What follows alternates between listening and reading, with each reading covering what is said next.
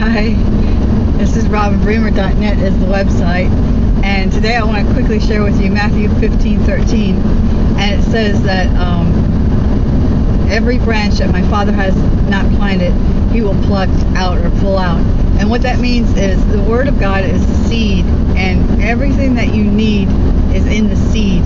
Inside the seed is the tree. Inside the seed is the fruit, and the seed for more trees and more fruit. So everything is in the seed. So you want to plant the seed of God's Word, not the seed of things that you hear, doctor's reports, circumstances, events, and stuff like that. You want to hear the Word of God in your situation, whatever it is you're going through. And so these seeds that you put inside of you, whether you're listening to the news, a doctor's report, or something else, those seeds, all words are seeds, and those seeds grow up and produce a harvest and produce fruit.